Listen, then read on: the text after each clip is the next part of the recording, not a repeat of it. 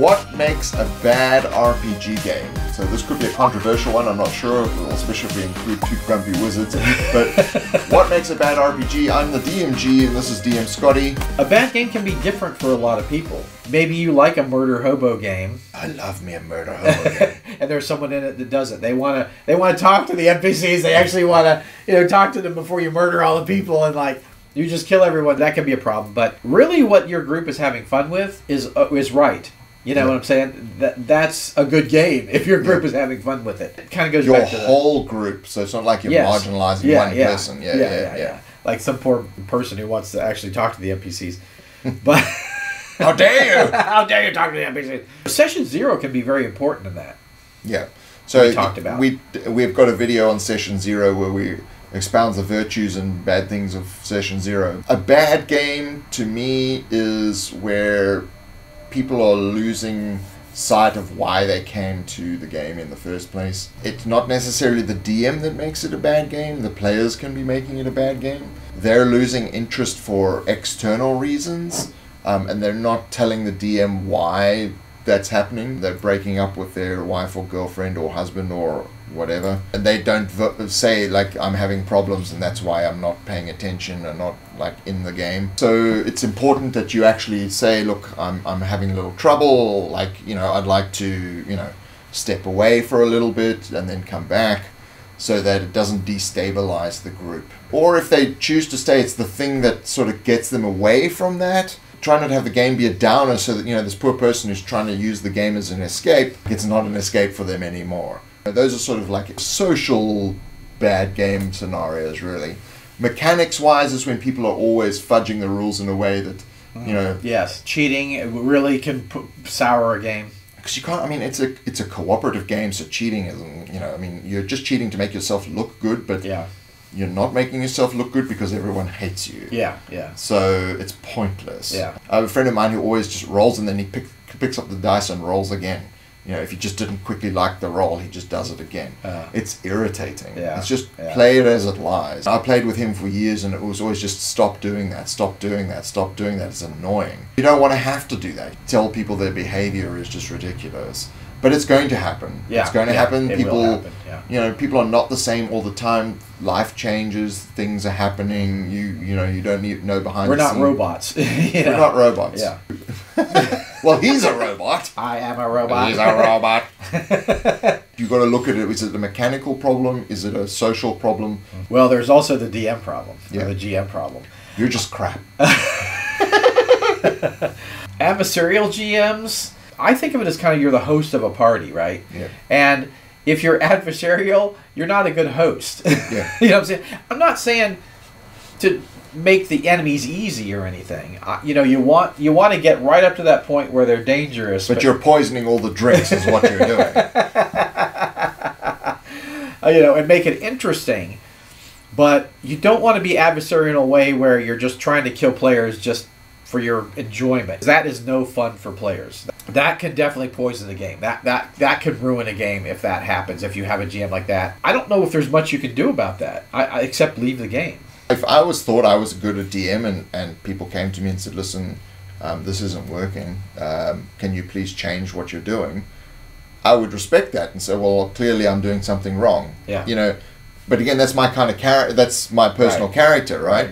I'm open to suggestion. I'm open for for change. But there are people who are extremely rigid, who may not have the social skills or whatever, and they just see it as it's me versus them. Right. That is the wrong attitude. And that is a very difficult attitude to break if a person is just set in their ways. Right. But even then, I would still talk to them and say, listen, what you're doing is not working. Because if you don't talk to people, they're never going to learn. That's true. That's they're never going to learn. They'll watch a video like this and they'll comment and say you're talking crap. You don't know what you're talking about. Right. Because it's like a wall in their mind. They don't see over the wall. Look, if you love that game where it's adversarial and you love a GM that's trying to kill you every 5 minutes, great. Yeah. Fantastic. That's a good point. Yeah. Keep going. If that's the style you like. Yeah. I haven't met many of those people. I haven't either. There are people who are masochists. But I'm sure there probably are people that would like it. Yeah, there's masochists out there who love that. Not that I've met, but A true sadist would never hit a masochist. Just putting it out there. bad is in your own sort of, you make your own decision as to what is actually bad. Right. I would always err on the side of caution and say talk it out, discuss the problem.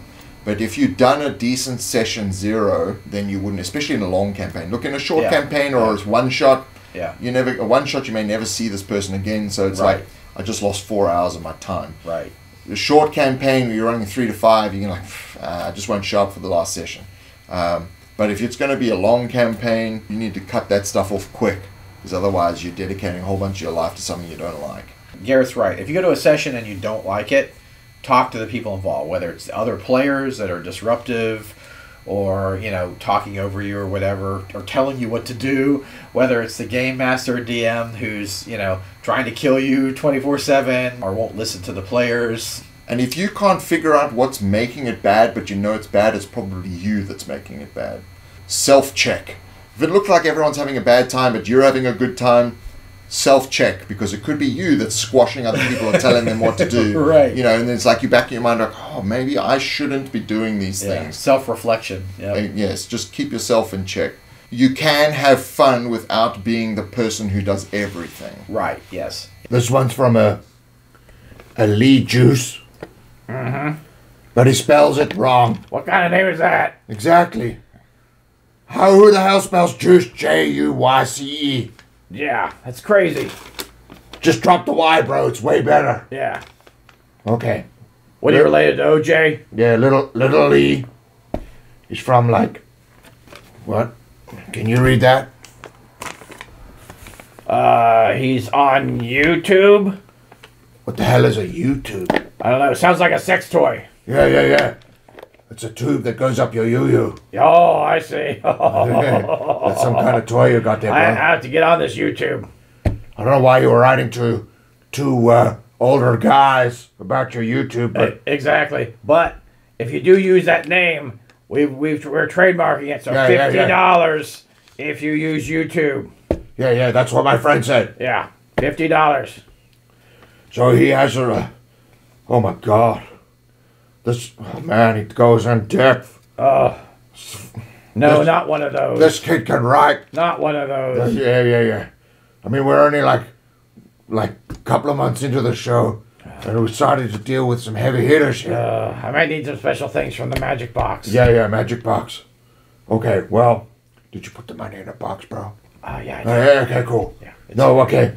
What makes a good game? It's essentially the gist of what this guy's on about. What makes a good game? Yeah. I don't know. What does?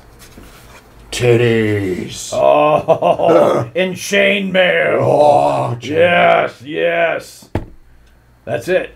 That's it. Yep, that's it. That's all you need, bro. That's it, kids. That's it. And $50. It's like each time we find one of these episodes that are like aligns with what we're doing. But we gotta show you. Come on, guys. We got to show you. Yeah, we gotta show you the two. We've done a deal with the documentary filmmakers, and we've kind of like we've bitten off a bit more than we can chew. Yeah. But at least this stuff is finding the light of day. Yeah. Like, I don't know.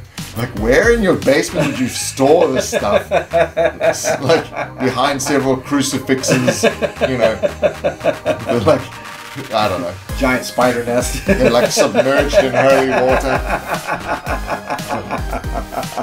Thank you very much for joining us. We're Quest Givers, and where can they go to help us out? Where you can go is to questgivers.com. We have system neutral modules. We have advice on game mastering. We have miniatures, modules, mini adventures. So check out questgivers.com. And thanks for joining us, guys. Yeah, we'll see you next Friday. And on the 1st of September, there is a Kickstarter